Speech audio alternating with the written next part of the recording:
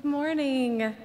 I'm Brandy Mullins, Minister to Children and Youth here at Circular Congregational Church, and I'm so glad that you are here. We are delighted to share this day with you.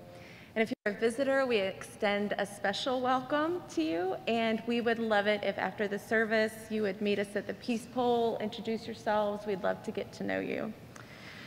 As we say at Circular, whoever you are and wherever you are on life's journey, you are welcome here. As an extension of that welcome, we thank you for wearing your masks as a gesture of love and solidarity for those in our community who are immunocompromised. Thank you for helping us to be truly welcoming to all. If you need a mask, we have some in Keller Hall. And it is in that welcoming spirit that we pass the peace to one another.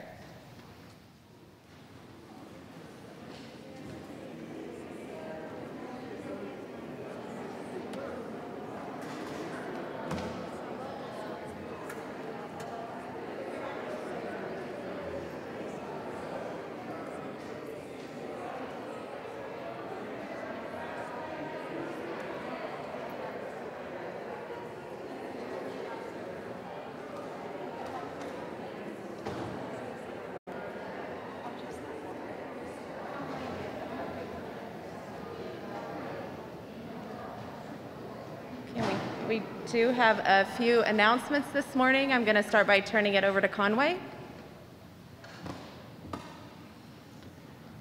Good morning. I'm Conway Saylor, and I wanted to share just a little bit of a plug for the mission grants, which you see in your program can be submitted up till June 1st. I, for one, didn't really understand what these were, and I want to be sure you do, because I bet someone out there has a brilliant idea that would be just the kind of thing our church is hoping to do. As part of our endowment fund, separate from our regular budget, we endow projects that touch people in the community, and particularly that engage members of the church in doing more outreach in the community. A lot of bigger projects that have grown to be priorities for our church and our community grew out of one or two circular people who were aware of a need, who had an innovative idea for addressing the need, and just needed a little bit of starter money or supplemental money to get that going.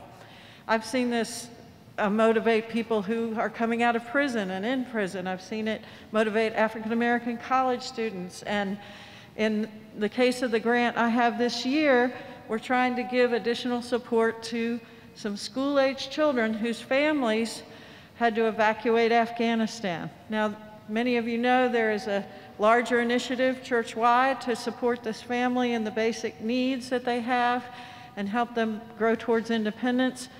But as those of you with children know, children have other needs. So this little bit of mission grant money has helped us specifically expand the world and exposure of the children in the family. So we've bought bathing suits that the girls who are Muslim can swim in public. We've brought them park passes so they can enjoy Charleston County's parks.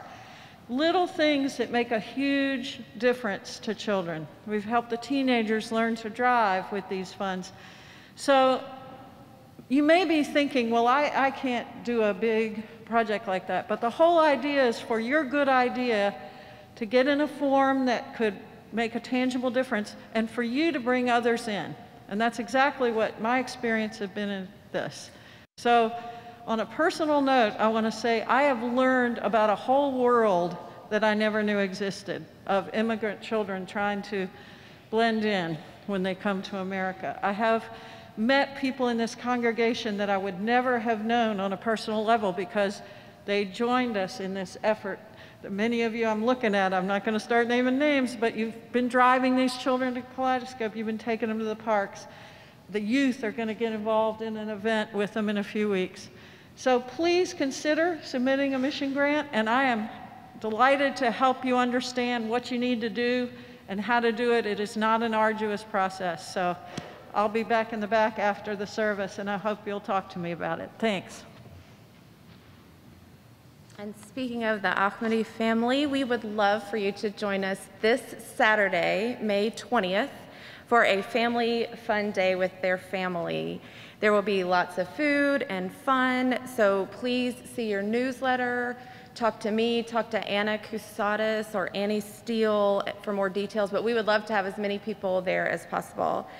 Jazz Vespers, Alva Anderson is the featured musician, 6 p.m. tonight.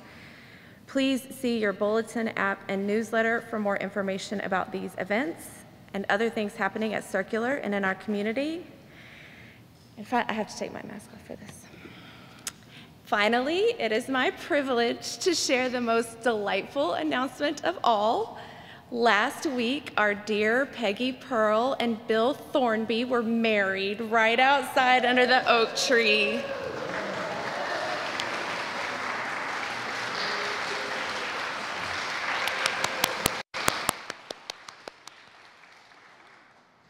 Get choked up. They're hosting the fellowship hour in Keller Hall after church today in celebration of their marriage. I know you will want to give them your love as they celebrate theirs. Sorry, my grin was too big, it wouldn't fit under my mask.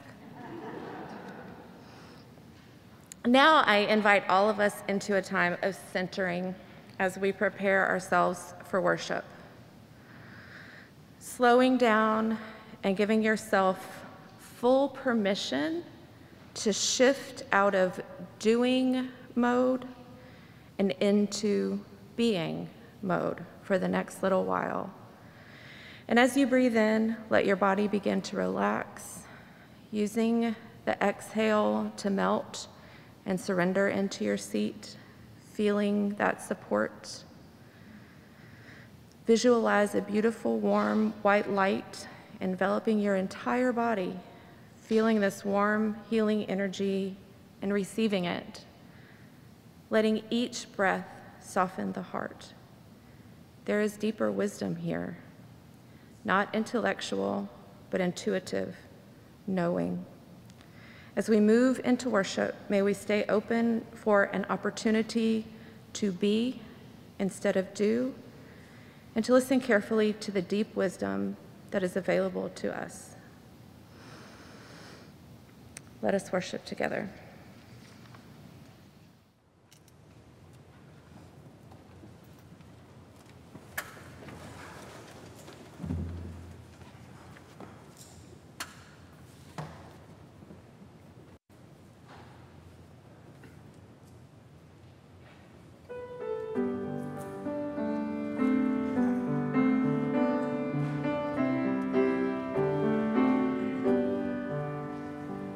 I was there.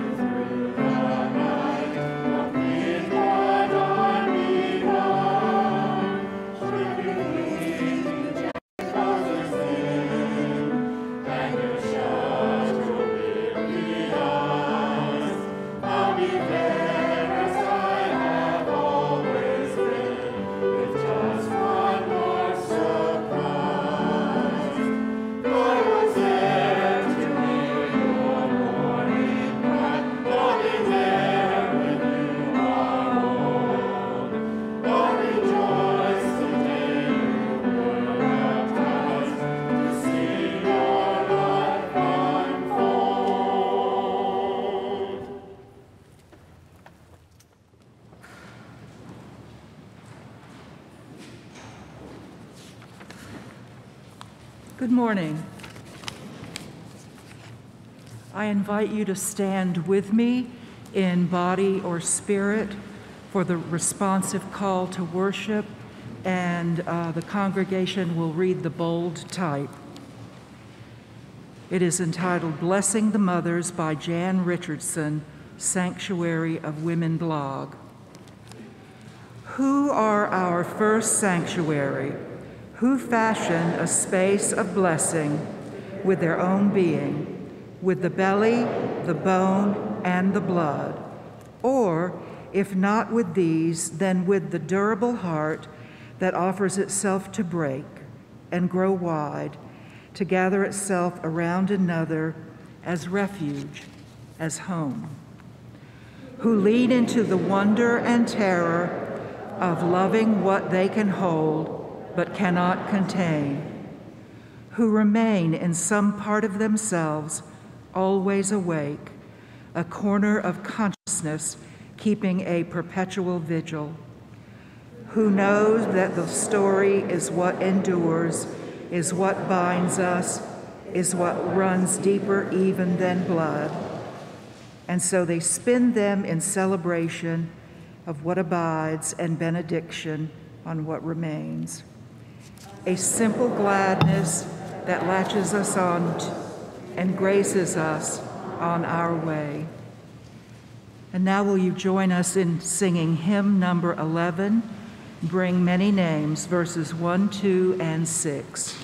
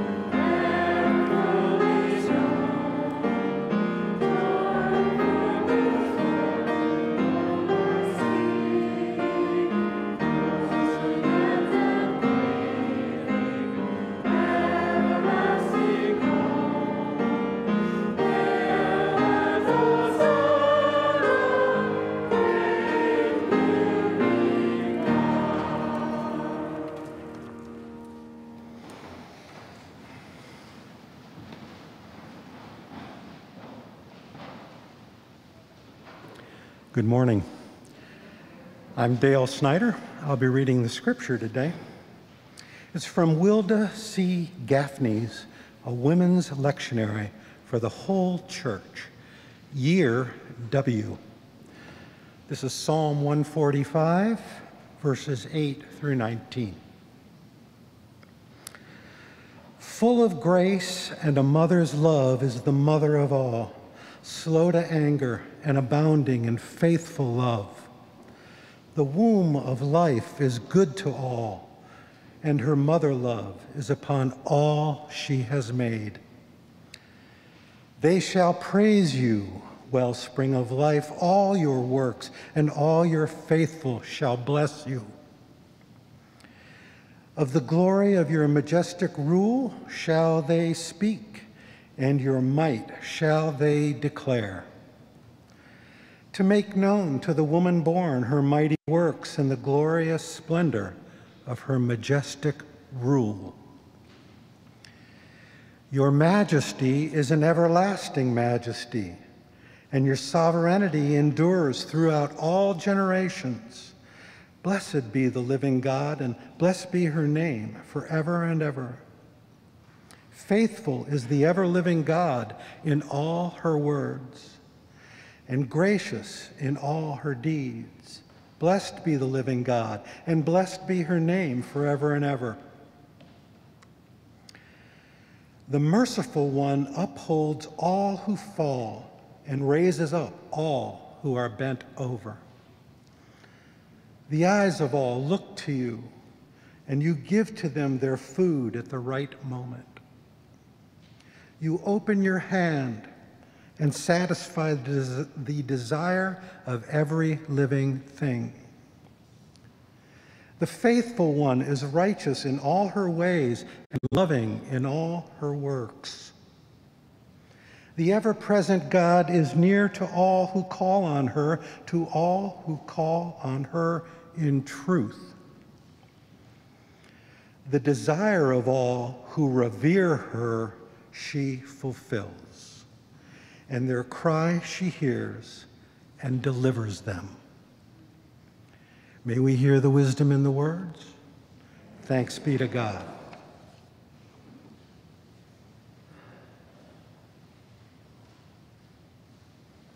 Now I'd like to invite the children to come up for children's time. Come on, children. Don't be slow. My name is Joanne, and I'm glad to see you all. And what I thought is, okay, so y'all are really good at imagining, right? I mean, y'all can see things in your head. Okay, so imagine a beautiful day, a big blue sky, puffy white clouds, sunshine, birds are singing, the leaves of the trees, you can hear them rustling, and you can feel the warm sun on your arms. Isn't that a wonderful image? Yeah. Now this is a little harder. It's a little abstract. Imagine the love of your mother. I mean, I can't really see it. You know you're loved because of her attention and the kindness she shows you, by her making sure that you have the right food to keep you healthy, and also every now and then you get the occasional treat or reward. She sees that you are dressed warmly when it's cold outside and smears sunscreen on you to protect you from too much sun. With all of these everyday acts of kindness, she is demonstrating her deep, abiding love for you. She loves and accepts you even when you're not perfect, and nobody is perfect. Okay, that's gone from like easy to a little harder. Now here's the real challenge. Imagine the love of God. How do we experience the love of God? Well, one way you can see it is you watch people being kind to one another. Watch for people feeding those who are hungry and giving warm coats to those who need them. Watch human beings comforting each other. Another way is to listen to music and sing songs that touch your heart. To look at pictures and paintings and photographs that touch your heart. Go into buildings that are so beautiful that you can only think that the builder must have been inspired by God. We're going to bring that back around to where we started. Another way you can feel God is to look at those same trees, the birds, feel the sun on your skin, the breeze through your hair, all the beauty and awe of God's creation. There is the love of God in all of that. And so we'll have our prayer right now. God is love, is what I'm thinking. Okay. Dear Creator, our Maker, we are surrounded by a love that enfolds us and binds us together, a love that is always awake and keeps vigil over us. We are thankful for our mothers and all those in our lives that show us what love is. Amen. Okay, now let me see. Now the Children's Church will continue if you follow Miss Brandy. And if you are new to the church, we would like to ask that you, if you're visiting for the first time, please walk back with your child to share information.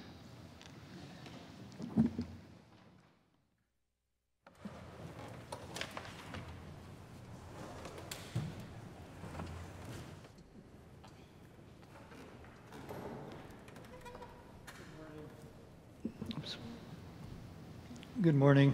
My name is Bill Epps, and I'm honored to say a quick note about what you will hear next from the choir.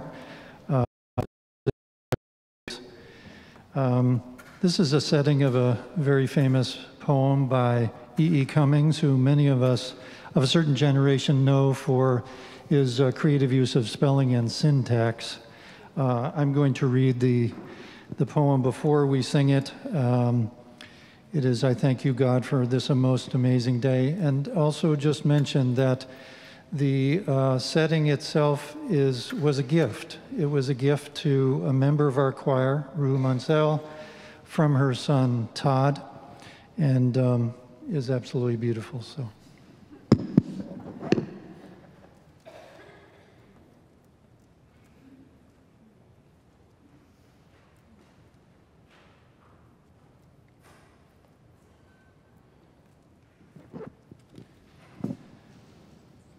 I thank you, God, for this most amazing day, for the leaping greenly spirits of trees and a blue true dream of sky, and for everything which is natural, which is infinite, which is yes.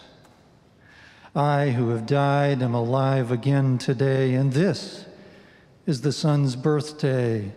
This is the birthday of life and love and wings and the gay, great happening, illimitable earth. How should tasting, touching, hearing, seeing, from the no of all nothing, merely human being, doubt, unimaginable you? Now the ears of my ears awake, and now the eyes of my eyes are opened.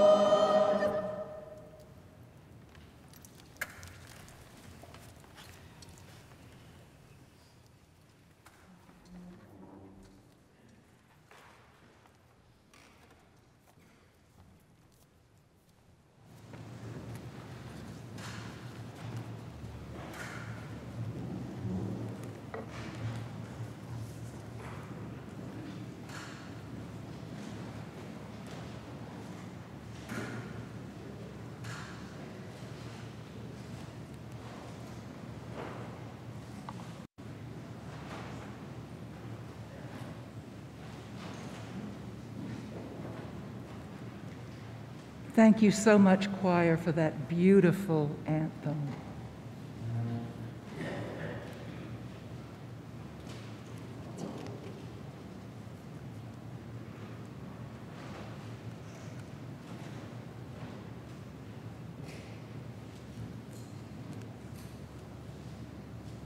I invite you to join me in a moment of peaceful reflection, closing our eyes and opening our hearts to the beloved as we go into our prayer of confession.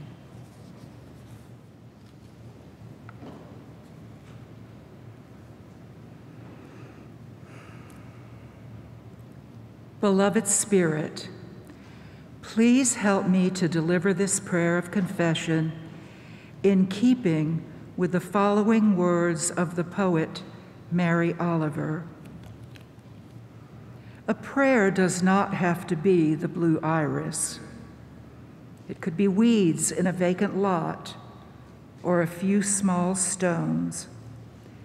Just pay attention, then patch a few words together. And don't try to make them elaborate. This isn't a contest.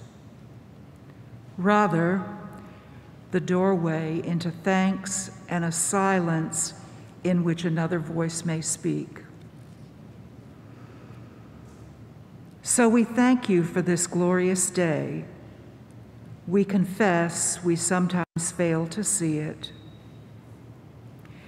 We thank you for the love and grace you have so freely given us. We confess that we sometimes fail to appreciate it. We thank you for all beings which touch our lives. We sometimes forget to give thanks. And on this Mother's Day, we acknowledge that many of us have a complicated relationship with our mother. We thank you for the humanity of all mothers. We sometimes forget their humanity. We end this prayer of confession with gratitude for our many blessings, and we ask for your gentle reminder should we fail in remembering such gratitude. Amen. Would you please stand in body and spirit for the singing of our next hymn, number 37 in the supplemental hymnal.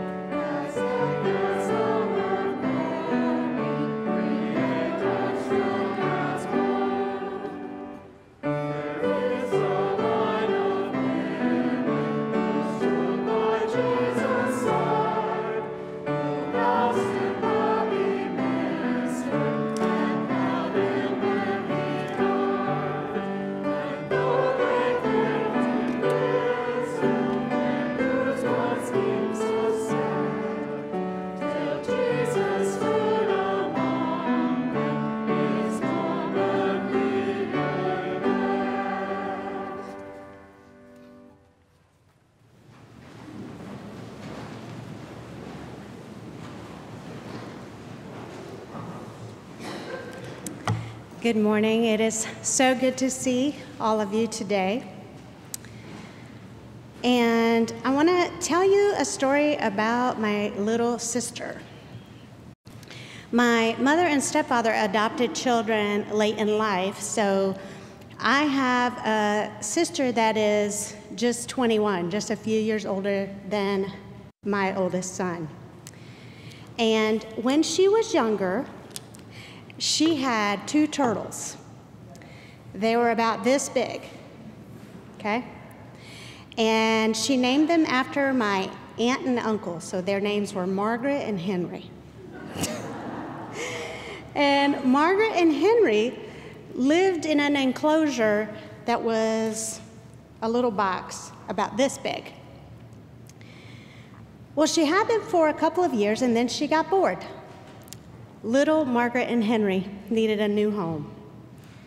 So they were rehomed to my nephew's bedroom in North Carolina, my teenage nephew. And my nephew and his dad are really into building things. So they built a new home for Margaret and Henry, a home about this big.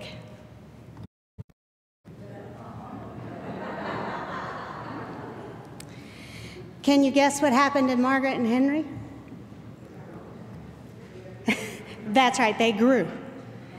And after living for a couple of years as little turtles, Margaret and Henry have now lived for 5 years as turtles that are this big.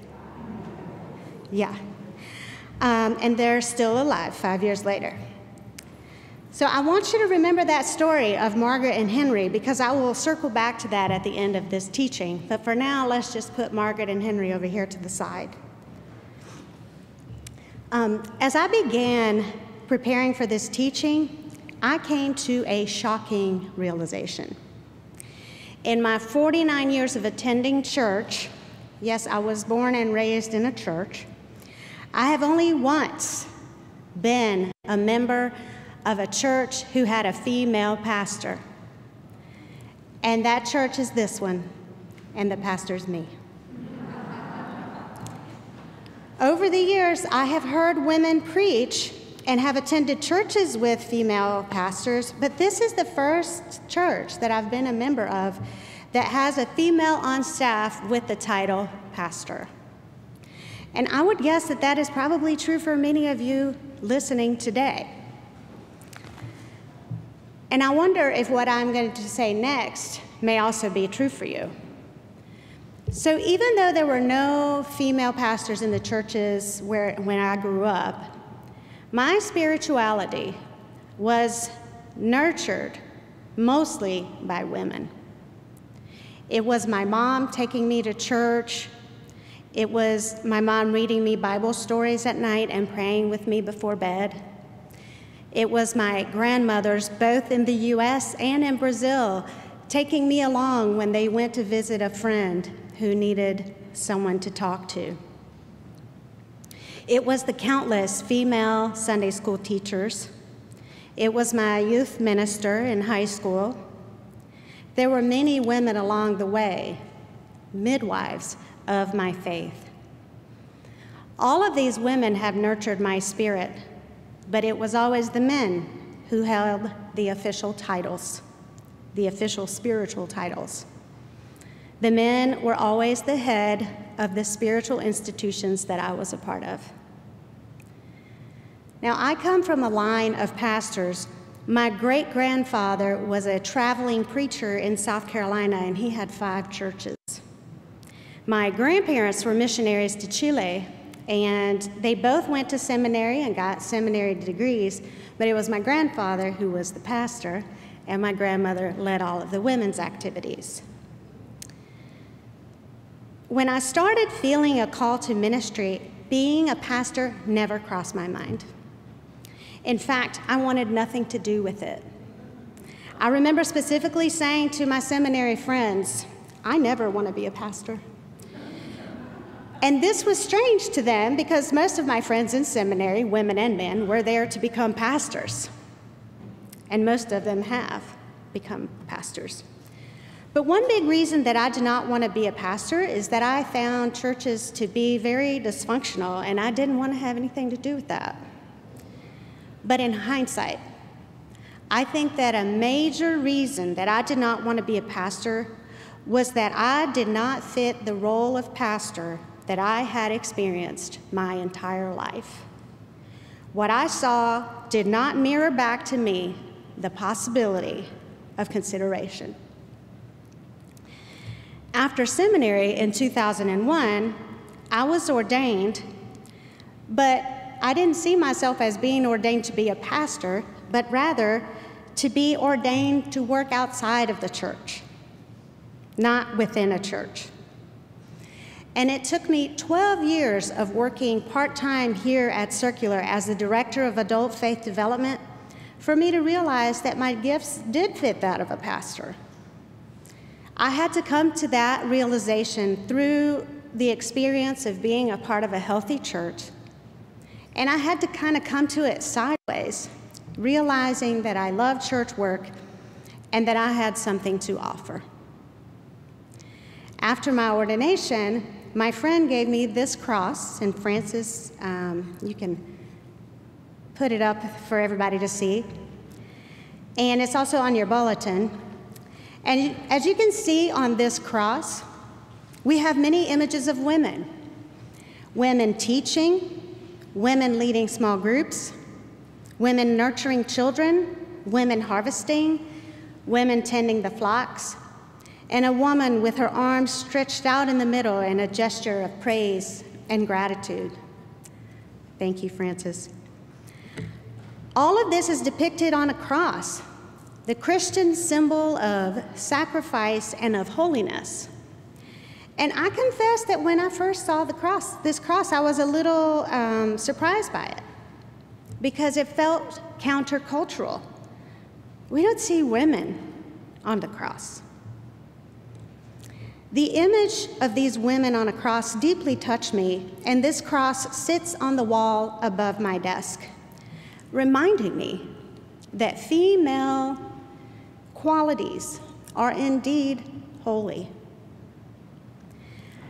During the next 3 months of our pastor's sabbatical, senior pastor's sabbatical, the teachings you will be hearing from this pulpit will mostly be from women. You'll hear from Randy, from my seminary friend, Abby Henrich, who's preaching next week, from Susan Dunn, and from me. At Circular, we want to be inclusive, and we are very intentional in terms of hearing from voices across the spectrum of gender. There are a few males on the preaching schedule as well, but I don't really feel bad about the amount of female voices you will be hearing. Circular has had about 342 years, give or take a few Sundays, of the masculine voice coming from this pulpit. So I think 3 months of the feminine voice will be okay. More than okay. I think it'll be good for us. So my hope on this Mother's Day in this teaching is not to pit female against male or feminine against masculine. Frankly, I don't care for these binaries, but I do want to explore how we have historically given the masculine voice or the masculine end of the spectrum an authority and a holiness that needs correction. I want to explore how a course correction is good, not just for those who identify as women, but it is good for all of us, no matter where we find ourselves on the spectrum of identity, of gender identity. The psalm we read today was from a translation by Reverend Dr. Will Gaffney. Did you notice that it sounded a little different? You probably noticed that she translates the psalm differently. Dr. Gaffney is a womanist scholar who has written a women's lectionary for the whole church. And in her lectionary, she not only gives suggested scripture texts for the church year that are more inclusive of the stories of women in the Bible, she also applies her own scholarship and her study of Greek and of Hebrew to provide us with insights into the original text. She often changes nouns and pronouns, from masculine to feminine, as a way to remind us that the Bible was written in a deeply patriarchal time in a system, and that it was written by men. I like to use her translations of the Bible when I do teachings because I think it is important to do what we can to undo the centuries of limiting God to masculine imagery. Excuse me, I get very thirsty when I talk. Dr. Gaffney writes in her introduction about why she explicitly chooses feminine language as preferable to gender-neutral language for her goals. She writes, explicitly feminine language is preferable to inclusive and neutral language, which obscures and erases women and girls. In addition, singular, neuter gender and inclusive plurals do not disrupt the learned gender patterns, as many readers and hearers interpret them through their previously learned gender pattern, and even if they are neutral, experience them as male. So Gaffney's Women's Lectionary for the Whole Church points out that traditional biblical translations often translate words as masculine even when the roots of the word were feminine. So we have lost that. In the text for today, she points out that the root word for the way God's love is expressed comes from the Hebrew word for womb. So instead of using the typical translation of God as having compassion, the word compassion, she translates that God has mother love for all she has made. And we have been robbed of this image, this subtle word of womb-like love that God has for us. So whenever you read the word compassion in the Hebrew Bible, substitute womb-like love. Can you imagine what a difference it would make to grow up hearing about God as having womb-like love? This womb-like love of God is available to all of us. It is also available in all of us, no matter our gender identity.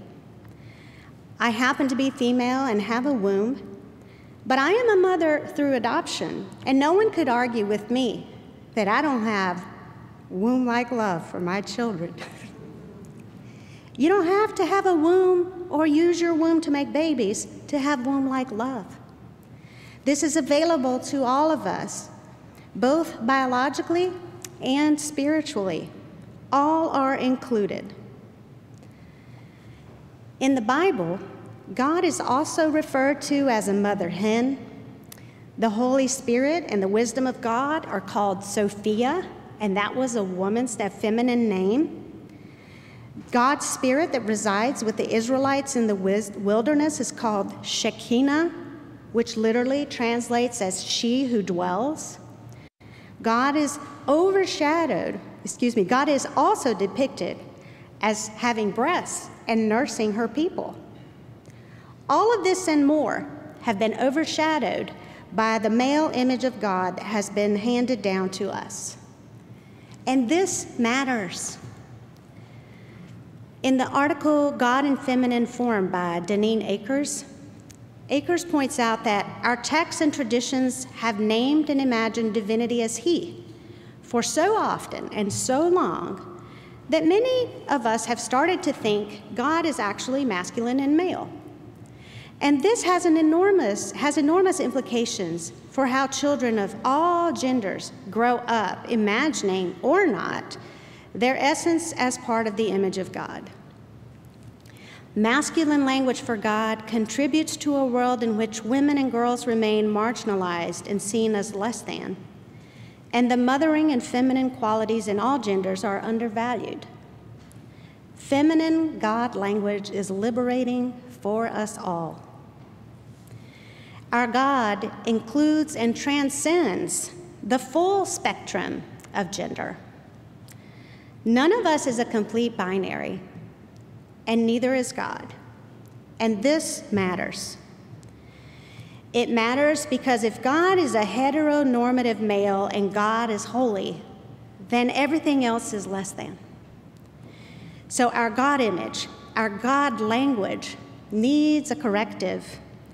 We need to remember that God is a mothering God, a loving mother who wants to nurture and comfort and keep her children safe. So God is mama, mom, mommy, mama, madre, mamãe, mamã. I do want to say, if the male imagery for God speaks to you and God as Father has a special place in your heart, by all means treasure it. As long as you remember that God is more than that and that others are justified by calling God by feminine or neutral names if they want. So back to my story of the Henry and Margaret. We have been living like the little turtles, Margaret and Henry, in this tiny box of who we think God is. But the box we have for God is too small. And it also makes us too small. We need to rehome ourselves to a bigger, more inclusive image of God. We need to let our children experience God in the fullness of their imaginations. We need them to be able to see God's image in them, no matter how they identify themselves. God has feminine energy. God has a mothering heart. God is feminine wisdom. God is all of this and more. So on this Mother's Day, I invite you to take some time to remember God as a mothering God with mother love for you. And may our mothering God bless you and keep you. Amen.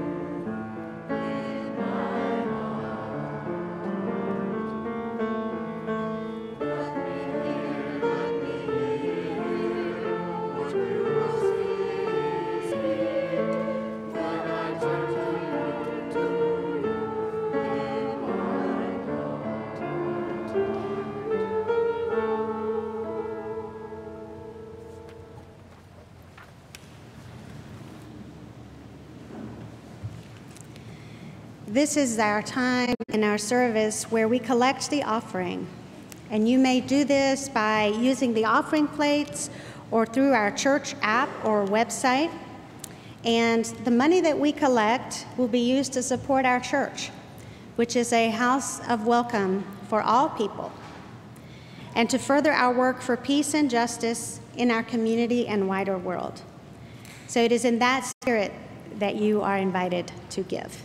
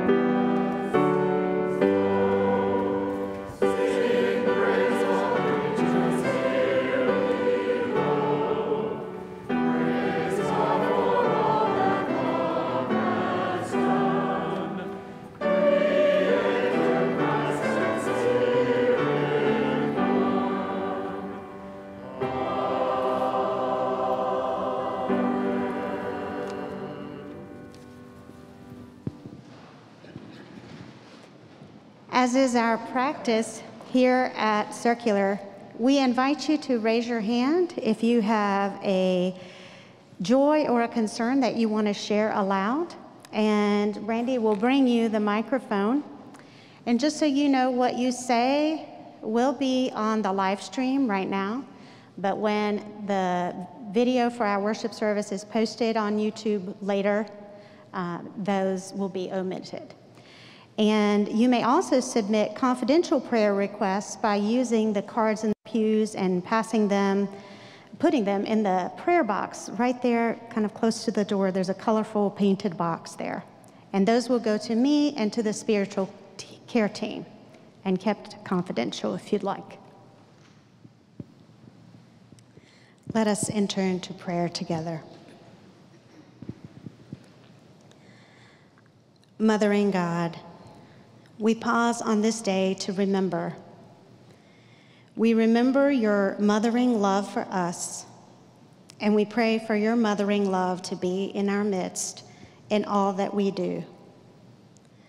On this day, we say a prayer of gratitude for our mothers, those living or not, those who did their very best, as well as those who could not, those who gave birth to us, and those who loved us as though they had, those who were spiritual mothers to us, with wombs or not. We give thanks for them and the life they bore through biology and or through love. On this day, we call upon your mother love to be close to those who are lonely, those who are scared, those who are grieving, those in the grips of addiction, those who are sick and those who care for them, those who feel lost. Shelter them under your wings, Mama Hen God. May they know deep down that they are loved and made in your image. May your mothering love be in all of the concerns shared here today and those we hold silently in our hearts. And we know your mothering love celebrates the joys we shared and those we keep in our hearts also. We pray all of these things in the name of Jesus, who taught us to pray, saying,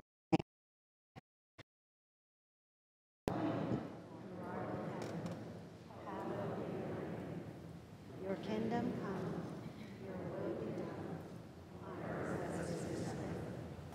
Give us this day our daily bread, and forgive us our trespasses, as we forgive those who trespass against us. And lead us not into temptation, but deliver us from evil. For yours is the kingdom, and the power, and the glory forever. Please stand in body or spirit and join us in singing hymn number 426, verses 1, 2, and 4.